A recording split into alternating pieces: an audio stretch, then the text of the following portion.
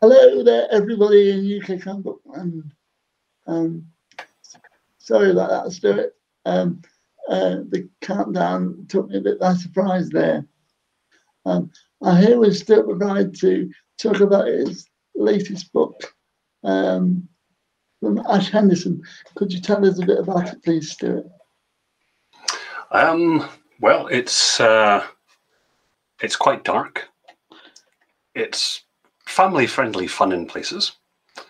Almost nobody dies, and everybody has a jolly good time, and it's got a happy ending. You believe that, don't you? Yeah. Being a big fan of yours, I started with Logan McRae, and I was just curious as to what it was like to switch to Ash Henderson as a series. Oh, I really like it. I really like it. But he's so different to write than Logan. You know, Logan is this team player, and Logan's a good guy in a really difficult job, but he's just a normal guy. And I put him in horrific situations and give him terrible colleagues to work with. But he's a regular kind of guy. Ash is a much more traditional protagonist for a crime novel. He is a lone wolf, and he's a lot more old school, shall we say. A man whose his morals are somewhat more flexible than Logan's, shall we say. Yeah, and he's first person as well, which is a lot of, I write a very close third person when I'm doing Ash, when I'm doing Logan, and a lot of other books, but with Ash, because it's all first person, it's a much more immersive experience when I'm writing him. Yeah, I do find it different to Logan, especially with the sidekick of Alice as a psychologist. That's new as well. Yeah. Well, that's a slightly more standard trope for detective fiction, isn't it? The detective works closely with a forensic profiler, and they solve the murders, and they interview people, and they do all that stuff that real police officers, of that kind of rank would never do, because it would be a big team. But yeah, it's sort of one thing I really enjoy is sort of playing with the conventions of the genre. Yeah, your books are longer than a lot of the books I read as well. Is it hard to create such big universes when your books are longer, or is it easier? I've been trained to write longer books because my first 2 contracts from HarperCollins, so that was the first 6 books, they all said that they had to be at least 120,000 words. So I have been trained that a book needs to be that kind of length. And also, I write using a method sort of called close associative discourse, which means that you're getting all the sensory information that the characters get, rather than a more sort of summary narrative approach, and that just automatically makes for a slightly bigger book.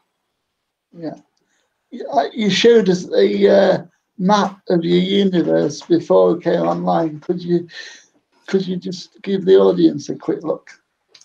Well, this is the version that appeared in the end papers of A Dark So Deadly. So all done absolutely to scale as a Collins Street Finder map. I got them to send me through all the dimensions and the line thicknesses and the colours, and they even sent me the patterns. So there's a graveyard here that is that's the graveyard pattern that you get in Collins Street Finders. But of course, it's just an extract. The map that I usually use to write is, I wanted it to be as realistic as possible. So it's a proper great big stonker of a job. Well, yeah, massive. And of course, you'll see there are blank bits on it, so that I can expand into areas that I haven't written about. So I've written quite a lot about Kingsmeath. So there's that part of the city's fairly well delineated. But Shortstone, I've not done a huge amount in. So that has room to grow, which is nice.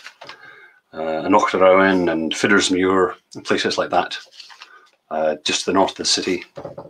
Yeah, it's obsessional and it's a stupid thing to do, but I kind of like it. You mentioned your writing process earlier. What made you go for that? Because it sounds different to pantsing or planning. I've never even heard of it. Well, it's not really. It's not about the structure of the book as such. It's about. It's more about the narrative being very immersive from the character's point of view. So if Ash is somewhere,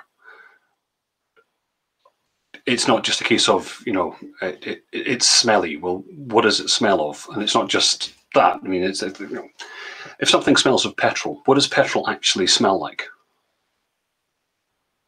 Yeah. And it's that little things, because it also allows you to play with things like synesthesia, which is fun. Because if I describe something as being a sharp yellow smell, you can picture that. If it could be a lemon, then that's fine. If I call it a sharp yellow smell and I'm talking about a urinal, you get a very different picture, even though it's exactly the same words, but they can do very, very different jobs. And I spend a lot of time with that kind of thing. So building the atmosphere of a place and a scene through that kind of sodding about. Well, it definitely works on audiobook as well, because it's with the level of description that you use for that kind of process. It definitely My German publisher it adds 20. Translating from English to German normally adds about 20% in terms of length. And my books are big books to start with. My German translator loves me because he gets paid by the word. When you were writing The Dark So Deadly, that was 21 hours and had a team of what you call Mick Herron outsiders. And they're in the Cover Maker's Garden. What was it like to bring them back? It was kind of weird. I like the Misfit Mob because, unlike, some people have said, "Oh, it's a bit New Tricks," but the whole point of New Tricks is that it's, that's a TV series built around these guys who were very, very good at their jobs and are now a specialist elite team. Whereas the Misfit Mob are people that Police Scotland would desperately love to fire and get rid of, but they can't for legal reasons.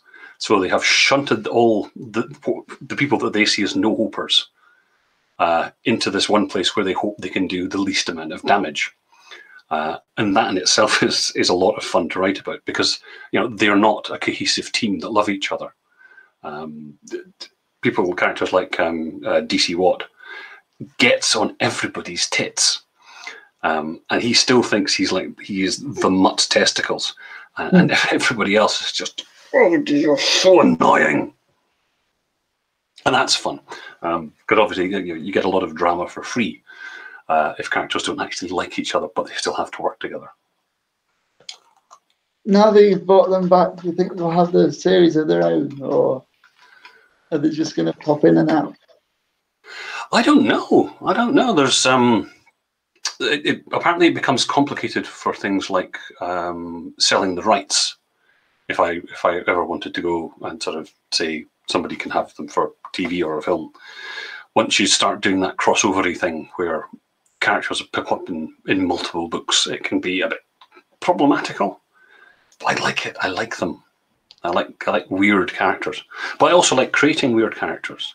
So there's a lot of fun for me to be had in putting the Misfit Mob to one side and coming up with another bunch of weirdos to write about. One of the questions I got before was asking about TV adaptations. And is there any Nope. TV coming up? No. Okay. That's, Not at all. why not? Do you not like TV people fundamentally don't understand how the Logan books work. Okay. Yeah. And I know that sounds sort of awfully, oh, they just don't understand, am I genius? But every production company that has been involved, they always want Logan to become a weirdo, because that's traditionally how crime fiction on television works. You know, your Morse is a freak. He is, you know, he's the classical. He has classical music. He has his vintage cars. He has his real ale. Rebus is a weirdo, with the heavy drinking and the rock music, and you know, Sherlock Holmes is an absolute. You wouldn't want to be in the same room with the man, with his obsessional logic and his opium and his violin playing, and that's the traditional hero of crime. Especially on television. So whenever production companies get involved, they always think, well, Logan has to be weird, because otherwise he can't carry a TV drama. He has to have weird character tricks and traits, and he's not designed like that. He is meant to work for weirdos, which is why D.I. Steele is the way she is, and D.I. Inch was the way he was, and Finney was the way he is. And it's that inversion of, well, you know how, you know, Sherlock Holmes has Watson. So Watson is as the sidekick. He represents us, the reader, because Sherlock Holmes has to explain things to Watson, and that's Conan Doyle explaining things to us, the reader. And I thought it would be fun to turn it on its head. So Logan is the sidekick, and he always works for people who should be the hero of the novels. D.I. Steele should be the hero of the novel. And Logan, the normal person, is the sidekick, and they just cannot get that. They can't sort of comprehend that for TV.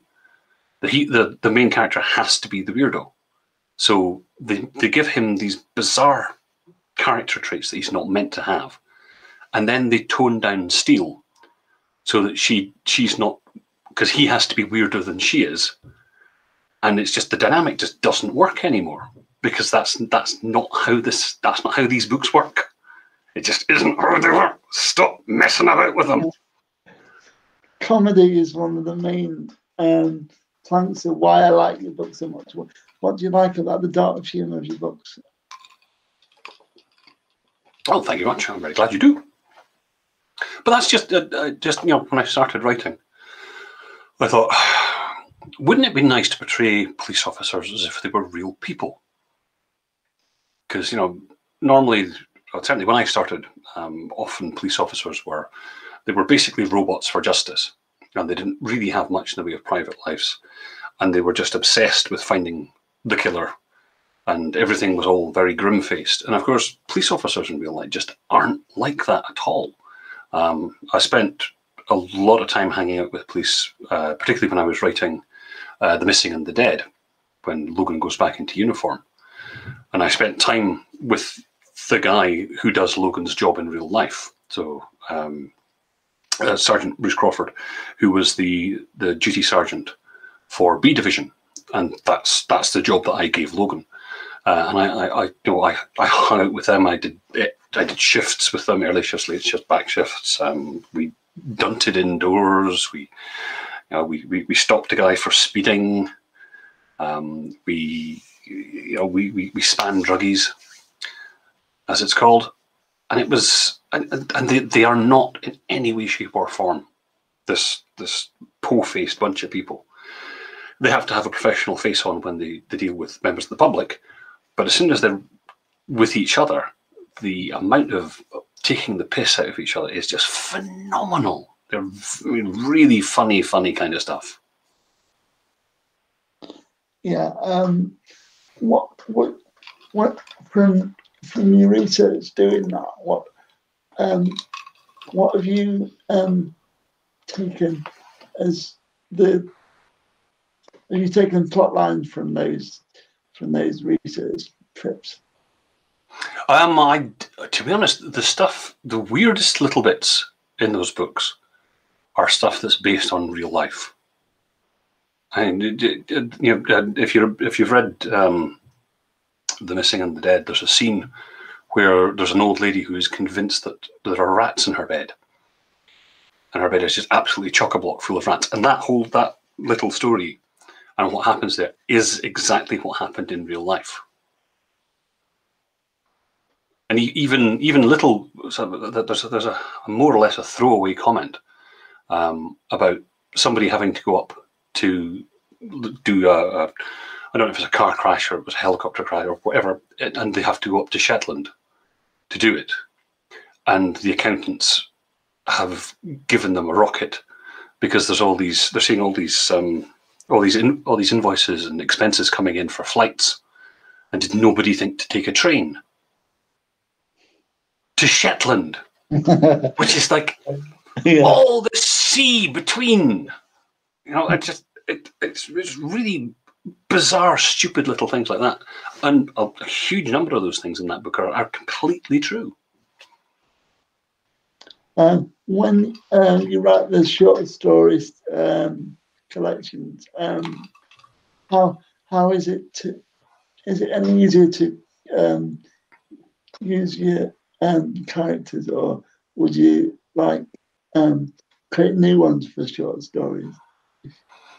It's all 6 of 1. It really depends. There are some short stories that are written with Logan, or more often with Steele and Tufty. For example, there's during lockdown, I wrote 2 short novels and 2 novellas, and they are. One is almost exclusively Steele. One is Steele and Tufty. Another is Steele and Tufty, and one is just a complete new bunch of people as well. So it really all depends. I have a whiteboard with lots of little bits on it that I sort of steal bits off every now and again, just to see, what can work and what might not. So I honestly don't know. Sometimes it's just a title that, and then I've got to figure out what the hell does that mean, and how to work with it. But there's I just don't know. Yeah. That was quite a ramble, wasn't it? I just disappeared off in a great big sack of fish there. Made perfect sense, even though it was what you described as a sack of fish. I love those. I love those phrases that you would probably use in a book as well. Where do you come up with those sack of fish ideas? What's your best small phrase? Don't tell anybody, okay? This is just between the two of us. It's a secret. An awful lot of the time, I just do those kind of things to make my wife laugh when she reads the book. Fair enough. Yeah, absolutely. I love those little phrases because it just especially when you read it on audio and you're not expecting it, and you just burst out laughing completely randomly. Well, one of my, a lot of people ask, who's your inspiration when you write? And I would actually say that the person that has had the biggest influence on my writing is Victoria Wood. Yeah, I loved her in when she wrote the one about the diaries of World War II. I think it was War in 46 or something. Yeah, very comedic, dark one. She wrote about. No, I've not tried that one. Yeah, but Dinner Ladies for me is one of the most perfect pieces of television ever. Oh, definitely is. Yeah. So you will generally find at least one Dinner Ladies reference in every single book. Oh, I'll have to go fishing and have a look now. Yeah, I'm going to enjoy trying to find the references now. I'm a big fan. Yeah. What would you say is the motivation for your titles? Because The Covenmaker's Garden is a strange title, really. It's explained well by the plot, but it's not a typical title. No, well, we've always had a bit of a. I'm trying to think how best and most politely to put this. I have chosen very few of the titles of my books over the years. Very, very few of the titles that I actually thought up before I started writing have made it through to the actual bookshelf. So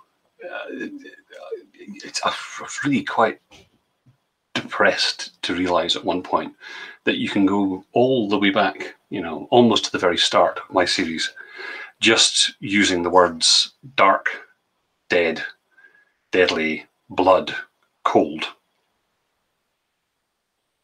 Oh, and bones. Bones as well, yeah. It's just... So for this, I wanted something I wanted something more lyrical, and I was able to persuade sales and marketing and editorial to let me have this title. Yeah, it really describes the killer in it rather well, I think. Yeah. Well, it's sort of got that, garden has that spades and earth and digging and things growing underground, and and coffin maker. That's a nice sort of cheery name, isn't it? Mm-hmm. Yeah, it's very evoking. When I was looking at the theme of the book, because you've written books with a lot of themes. What was it about coastal erosion that attracted you to write this plot? I remember seeing a documentary on Channel 4 ages ago about coastal erosion and villages falling into the sea. But as I was starting to think what the next book was going to be about, New Scientist they kept emailing sort of, these are our upcoming stories. And there would be this picture of a house right on the edge of the cliff, and they were talking about climate change and coastal erosion. And I just saw that image and I thought, that would be such a great place to kick off a crime novel. Because you immediately get the thing of,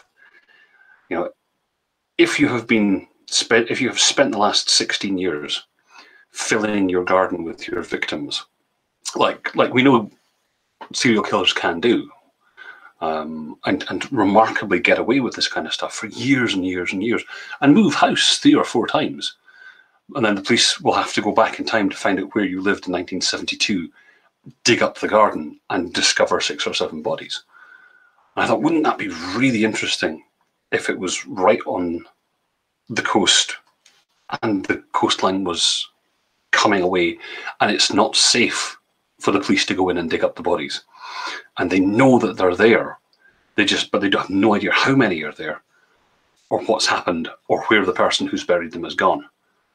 And I thought, oh, that would be fun. That would be a good, fun place to start a crime novel. So it all genuinely, the entire thing came from that one photograph that New Scientist kept sending me every day for about a week. I love how dark some of your themes are.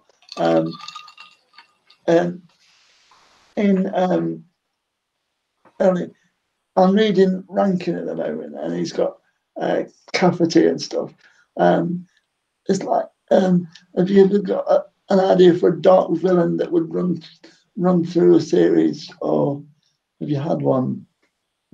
Is one that you like to think about?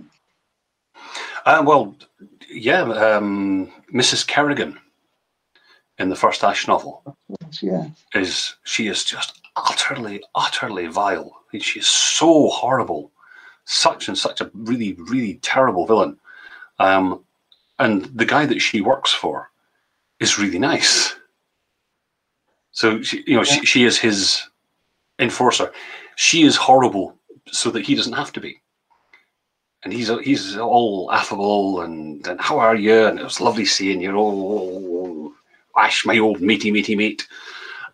Meanwhile, she's having people beaten up and their thumbs broken and gouging people's eyes out and having them shot. And she was a great villain. But I never thought I would write a second Ash book. And having written a second Ash book, I thought there's no way in hell I'll ever write a third one. So yeah. So I like a villain who isn't just a black hat and twirly moustache. Yeah. When I've done writing workshops up at Moniac Moor, and one of the things we talk about is developing an antagonist, and we go through all of it. And we were doing this live, and I was asking, so what does this person love? And I think if you can answer that about your antagonist, that goes a whole way to make them more human, and also make them more scary as well. Because it's very easy for an antagonist to be a monster who isn't like you and me. But once they are like us, then I think that becomes a lot more powerful. Yeah, Birthdays for the Dead is quite a dark start to a series.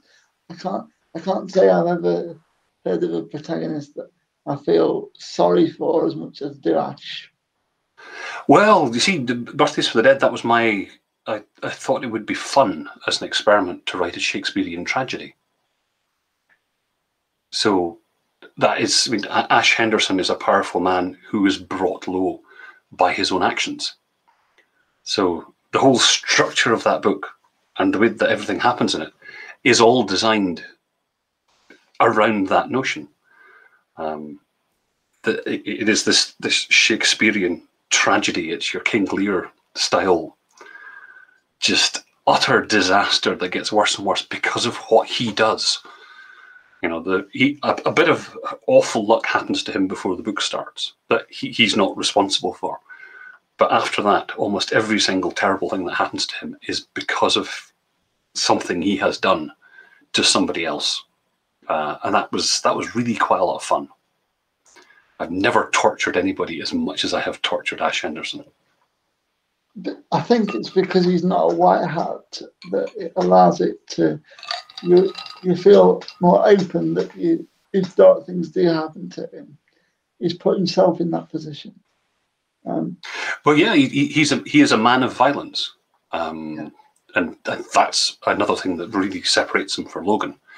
And that's what I wanted to do. And that's why I gave him arthritis as well, so that he cannot. It's very difficult for him to actually commit violence, but his first reaction in any scenario would be to knock somebody's block off.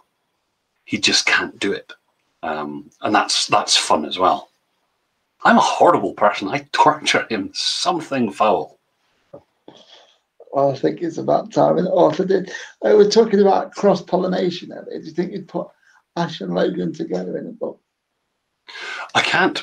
They don't exist in the same universe because Oldcastle's not real. So as far as Logan's concerned, you can't go there because Logan lives in the real Aberdeen. So Ash can come to Aberdeen, but he doesn't exist in the same universe as Logan. They really wouldn't get on as well. With you writing Logan in Aberdeen, does the real world versus the fictional world provide you with any extra challenges? It does when the city changes, as it has a habit of doing.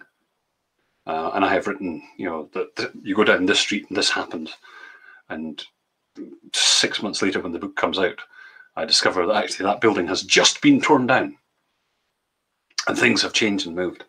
So yeah, it's the city keeps moving the goalposts when it comes to that kind of thing. So I just have to be a little bit, well, it might change, but it's my Aberdeen, so I can do what I like, and poo to anybody who says differently. So when you were starting the Logan series, why was it Aberdeen for you that was the city you chose? I'm going to blame Ian Rankin. He came up to do an event at the Waterstones. No, it would have been Otakers in those days. I was doing book reviews for a website at that point, and he very kindly met up with us in a pub before his event and bought him a pint and chatting away as you do. And I was considering having a bash at crime fiction. Well, I've been writing crime fiction anyway, but actually trying to do something that was actually publishable. And we were talking about settings, and he said, well, why not write it about Aberdeen? Because in those days, the only crime fiction that got written about was either in teeny wee Highland villages, Glasgow, or Edinburgh, and that was it. The rest of Scotland didn't exist. So I'm blaming him. Well, if you can blame anybody, I think Ian's a good person to blame, I think. Yeah. He has broad shoulders for that kind of thing. Yeah. When you first published, this anniversary for you were telling us before that it's anniversary today. It is, yes. It's my publiversary, or bookiversary, which is slightly easier to say. 16 years to the day that Coal Granite was published. So 16 years for me. Yay! And like the Queen, I have 2 bookiversaries. This is the actual date, and the first Thursday following, which is always publication day in the UK, is the official bookiversary. So I should really be having something nice for tea tonight. What is it you like to cook for yourself? Because I know you've got a reputation as a cook as well.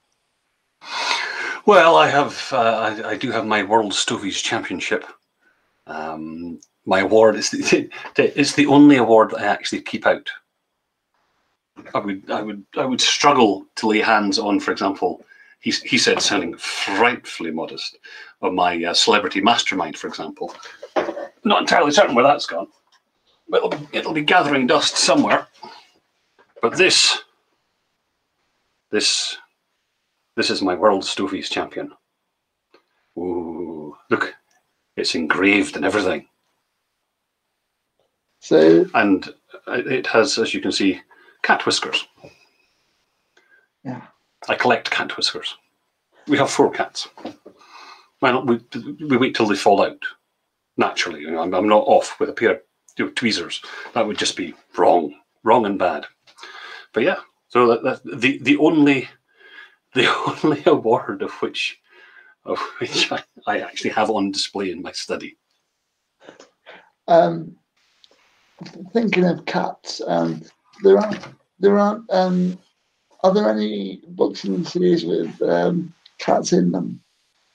Because Ellie Griffiths has cats in all of her books. Well, Logan has a cat, Cthulhu, and to be honest, the only reason that Logan has Cthulhu is because I wanted to put my cat Grendel in a book. Nice. The only reason he has a cat, so I could write about a cat. And of course, Ash, because he has to be different from Logan, Ash has a dog, and I don't have a dog. When writing, Ellie does it in a shed, and Cat Gus is often there in the same room. Are your cats with you when you write? Not as much as they used to be. Grendel's quite an elderly lady now, but certainly for most of my books, in the old house, there was quite a draft that used to come in through the window under my table, under the desk that I worked at. So I would always write in a big dressing gown to stop my legs from freezing off under the table. And Grendel used to come and climb into the folded pouch. That was the cuddle pouch, and she used to come in there, and she would purr and purr and purr and get her head rubbed and little kisses at the top of her head, and then she would fall asleep against Daddy's chest. And I would write about bloody murder and dismemberment and horror with this lovely warm kitten just snoozing away against me. I'm a soft bastard, aren't I? Nothing wrong with having soft elements to everybody. I mean, that's what makes me a good villain. Yeah, if all your villains didn't have soft elements to them as well, then they wouldn't be fully rounded. Yeah. Who would you say that your favourite like character that's a villain that you've read from what somebody else has written? Ooh, actually, I would say, and I can't remember what the character's name is. I shall have to look it up. But have you seen Princess Mononoke? No, I haven't.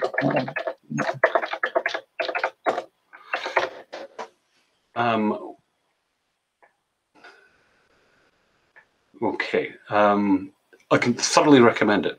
Really, really can recommend it. Absolutely stonking film. And the antagonist in that does some horrific things, but for really, really good reasons. Yeah. We expect her, when we meet her, to be this absolute horror, Lady Eboshi, and she's destroying the forest. She's completely upset the scales of nature and unleashed horror and darkness upon the world, and wants to kill the forest god. You know, she was an absolutely horrific character, but because of that, she's only doing it to protect her people. You know, she has this sort of fortress where all her people live, and she takes care of the lepers within it personally, and everything is done for the benefit of her people, who she really loves, and she is such a great villain because of that. And I don't think I've ever seen it done as well as it's done in that film. But visually stunning as well. So I thoroughly recommend Princess Mononoke. I'm definitely going to have to look that up. Yeah, I do love a good dark film.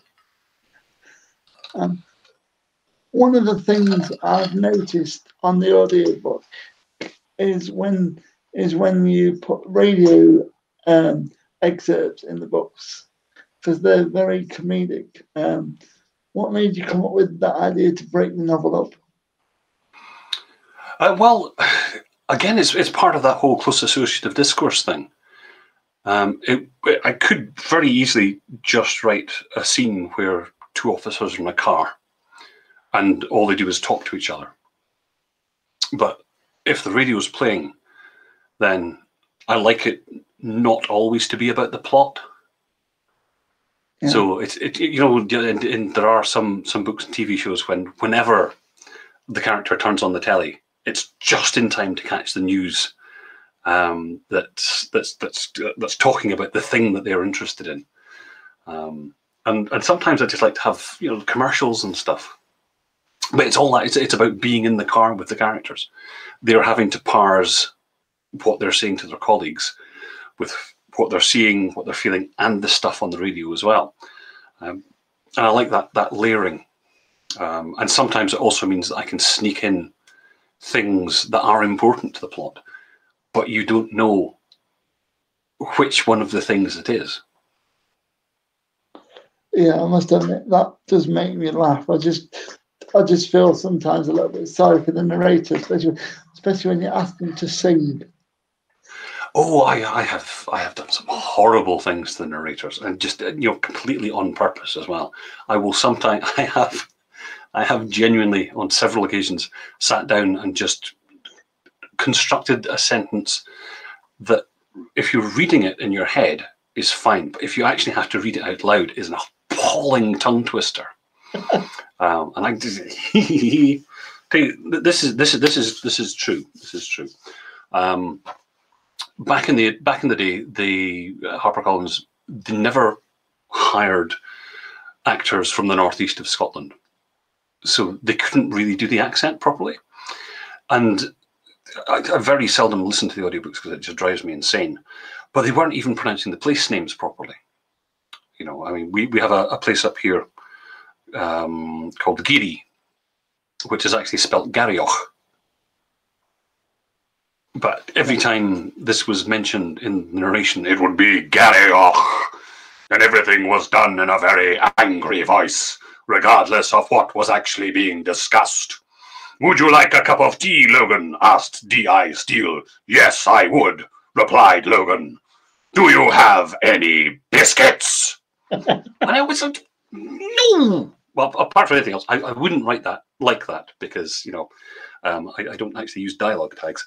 But still, you know, and I thought, right, well, if you have difficulty pronouncing places like Giri and Tura and all these other things, then what I'm going to do is I'm going to write a book that has Polish people in it, because there was a big thing in Aberdeen that the press were trying to whip up about how Polish people coming over here, and you can't shop in their shops. They won't take your money because you're not Polish, and it's all of these, and they've taken over this pub, and you can't have no, because you have to be Polish to be served in that pub.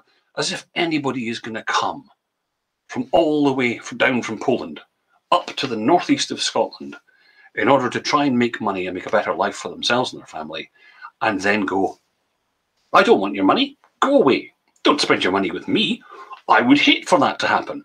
Why would I want to pay my bills and my mortgage? No, get out of my shop. You know, that's some nonsense. So I thought, right, I've got a plot that would work very well with that. So we will have Polish people in it. So they will have Polish names that you're going to have to pronounce, Mr. Narrator. And I thought, even better. How about Logan goes to Poland at one point in the story? I could make it so he has to go to Poland. Yeah, let's Logan go to Poland. That means you don't just have Polish names, you've got Polish place names that you're going to have to pronounce. Oh, and because I do the close associative discourse thing, people in Poland will, shock and indeed horror, speak Polish! And Logan doesn't speak Polish, so you don't get the translation, you get what he gets. If somebody speaks at him in Polish, it's the Polish that goes down on the page. I got some very lovely guys who came from Krakow, which is, you know, where Logan goes to, and they helped me translate it into the local idiom as well. And this all went in the book, and I thought, right, sod you. You just have so much fun when you narrate this one. Ha ha ha. Yeah. What I didn't know was that it had become a bit expensive to hire actors. And they said, Stuart, you've done a bit of panto and stuff like that, haven't you? Yeah. You fancy reading the audiobook for the new one? Yeah, that'll be cool. I can go, sodding hell. So I had to go away and learn how to pronounce all this stuff. And what a twit. And having made my own life difficult, I've decided that it is now okay for me to make every single narrator's life difficult from that point onwards. It's only fair. Absolutely. One of the most favourite titles of mine of these short stories is Stramash. Could you explain what that is, please?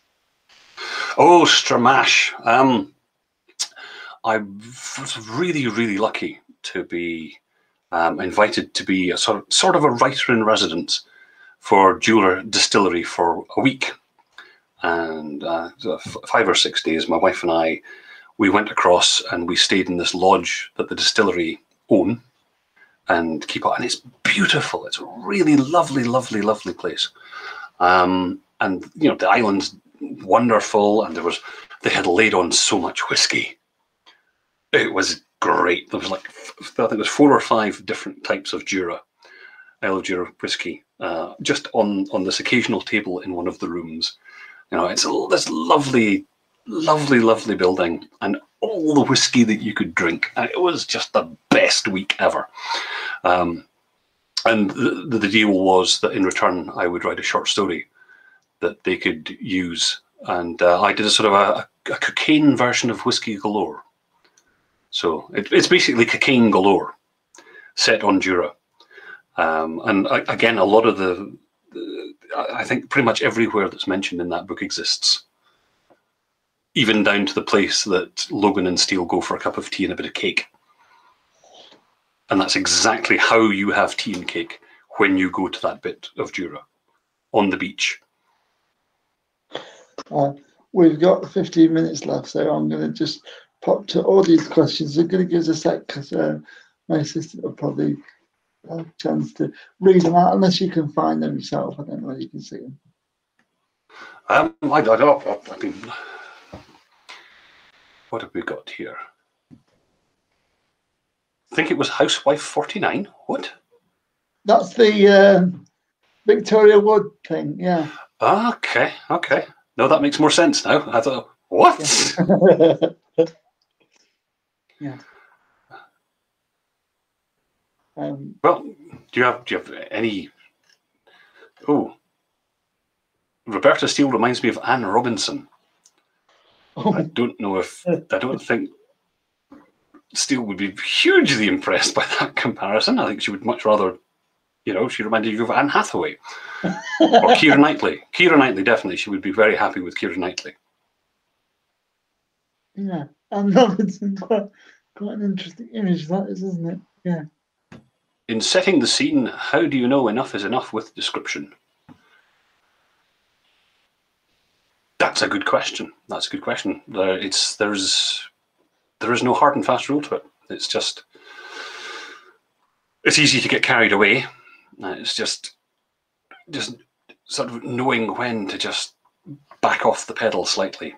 And you could describe absolutely everything, or you could go to the other extreme. There's Elmore Leonard, who would have almost no description whatsoever. Horses for courses. I have no idea. I'm just making this stuff up as I go along, to be honest. Yeah. Oh, we've answered that one. What was the inspiration for the Coffee Maker's Garden? What made me want to be an author? Peer pressure. That's genuine. That's not a flippant haha answer. It's genuinely true. I had a couple of friends at the time who were writing fantasy novels, and they said that this was fun and I should give it a go. And so I thought, well, yeah, why not? I've been a huge reader all my life. I'll have a bash. And so in my mid-20s, I sat down, and instead of being sensible and starting with short fiction or even a novella, I did a full-length comedy crime novel. And I loved it. I just absolutely loved it. I think writing is probably the only activity in life where you have complete control of absolutely everything while you're writing. Once you've stopped and you've sent it into your agent or your publisher, then everything changes and you are no longer in sole control. There's lots of other people's opinions that come in. But while you're writing, you are God. And that's just such a wonderful feeling. Because a lot of people think that we're playing detective when we write crime fiction. But we're not. We are playing God. We decide who lives, who dies, what happens, where things happen. It's quite intoxicating when it works. I wrote that first book. I really loved the feeling of doing it. It's a terrible book. It will never ever see the light of day. And then I wrote another one, and I got an agent, and I wrote another one after that, and I got rid of my first agent and got a different agent. And yeah, and then by the time I had written my fifth book, I had finally written something good enough to be published, because that was Cold Granite. So with it being your fifth book before you got published, what was it like trying to get an agent? Because that's what I'm trying to do at the moment. I'm just curious. I am glad that it took me 5 books, to be honest. And there's so much pressure on people, particularly when they're starting out. It's always perceived that it's your first book that gets published, and it's not usually your first book. It's usually somebody's third, fourth, fifth, sixth book. It's very, very unusual for the first thing somebody has sat down to write to actually be publishable. And usually that's only because it's somebody who has done a lot of writing in a related field. Now, for example, Mark Billingham, the first Thorn book is the first full-size novel that he wrote. But he had been writing scripts for television for years and years and years before that. So, it's you wouldn't pick up a cello and expect to launch straight into Brahms on your first day. You would expect there to be practice. You would have to practice to get there. And writing is exactly the same. It took me 5 novels to get good enough at what I was doing that somebody thought, yep, we can publish this and we can sell the rights around the world and we can do it and Stuart can have a career and he doesn't have to work in IT anymore. But, you know, it took me five books to get to that point. And I'm glad it did, because I would hate to have, you know, if I had stuck my first book out, if I had self-published it on Kindle or whatever, it would still be out there. And I could never get away from that. And sometimes it's nice to do your practicing where no one can see it. And also, it's okay. It's okay to practice. It's okay to write books that aren't very good when you start, because it's by writing that we learn how to be better at writing, and by reading. But until you actually start putting down the words, they will never get better. When you first started with Cold Granite, did you know it was going to be a series with Logan, or is that? No, didn't know anything about it at all. My agent had said, I had recently handed in a sort of it's a crime novel, but there were really massive supernatural elements to it. And my agent said, for God's sake, can you just stop writing all this woo-woo nonsense and just try a straight crime novel? And so I went away and I wrote Cold Granite. So I had no idea. I never expected it to do very well. I thought if I could, my laser printer had just died. I thought if I can make enough money out of it to buy a new laser printer, that would be a result. That would be good. I certainly didn't think I would still be sitting here 16 years later making up lies about people who don't exist. Now that you've made up an entire universe that has to be, and you were describing places you'd not used yet on the large map, is there anywhere that you're working on at the minute where there's going to be a new part of the universe for them? Or we do go out past Octorown in the new book, but we don't actually. We just drive through it very briefly. So there's not a lot of detail there. Nothing actually happens in Octorown, just that we need to be north of it. So really, not from that point of view.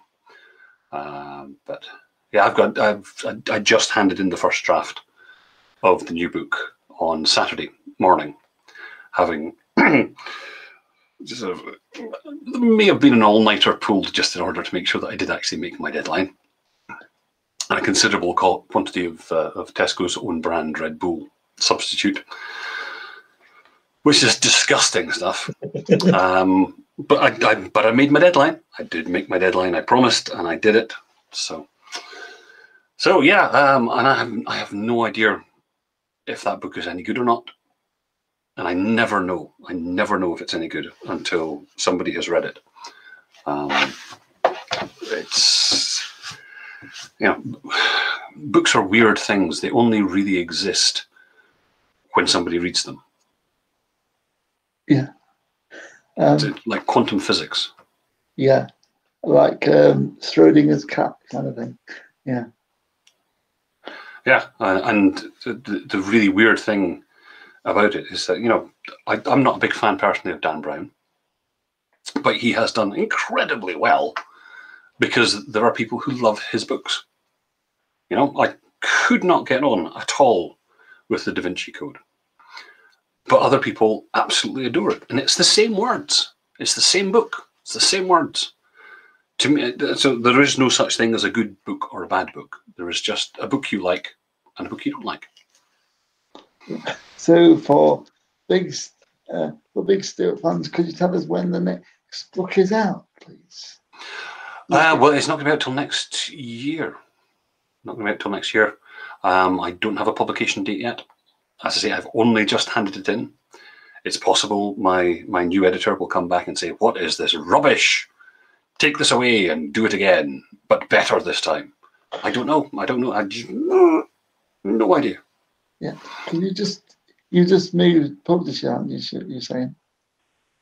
Well, yes, I'm off to see the Trans World, the wonderful Trans World of Oz. So what was it like moving publisher? And did that cause you any problems? It was really weird, really weird. But my editor, Sarah Hodgson of HarperCollins, she left to go to Corvus. They'd offered her, the chance to head up a new team of her own, and it was just far too good an opportunity for her to miss. And at that point, I thought, well, if Sarah's gone, and lots of other people that I started with had left HarperCollins and moved on to different jobs, maybe it was, if Sarah was going to be brave enough to take this leap and try something new and branch out, maybe so should I. So yeah, we gave it a go. So interesting to see how it works. I hope it works. Oh God, I hope it works. I think you said the new book was planned to be a standalone. Yeah. Well, certainly it does stand alone. It is set in Oldcastle, but there aren't really any recurring characters from. It is the same universe. Yeah. And so Ash would exist in this world. It's just he's not involved in the story. I do love The Dark So Deadly, and how long that was. What was it like writing that book that long? Was an epic? Well, it's kind of, well, A Dark So Deadly is really, it's about a lot of different things, but it's also, at its core, it's a book that is about books and about reading. Have you ever noticed that when a protagonist reads books, that it's always sort of philosophy books? It's all this highfalutin stuff. They'll have maybe a slim volume of poetry in their desk drawer. Hits. I read Proust in between cases, and it's all that kind of stuff. And I thought, well, wouldn't it be lovely to have a protagonist that just loved books? And a lot of it's about the books that we love as kids and that we take with us through our lives. So that's a very strong theme that goes through the entire book as well. Because we all have them, don't we? I mean, we all have books that, if we are readers, that just turned us on to reading and made us realise that it's such a great thing to do is read a book. For me, it's Winnie the Pooh. It's the first book that I can remember actually sitting down to read. And I loved it, loved the book. And it's the book that made me a reader. For my wife, it was the Lion, the Witch, and the Wardrobe. What's yours? It's got to be The Hand of the Baskervilles, I think. Yeah, that's the first audio book that I really picked up and went, yeah, love reading. Yeah. Yeah. That's sort of a really key part of A Dark So Deadly, is that notion that the books that we read stay with us and become part of our own, our own meta narrative. Because there is, there's a lot of metafiction in that book as well, which was so much fun to do. Yeah.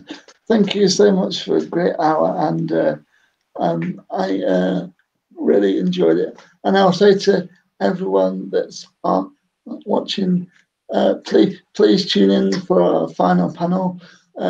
4 authors in search of a plot. 7, I believe.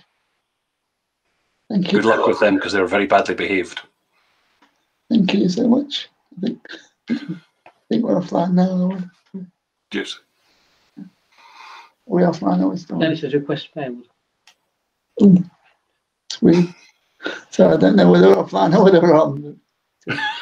Yeah.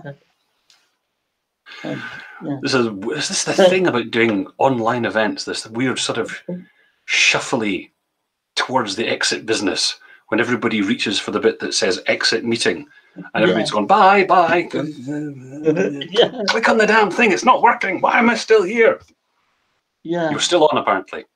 Samantha has just said she can hear us talking utter rubbish. as we speak.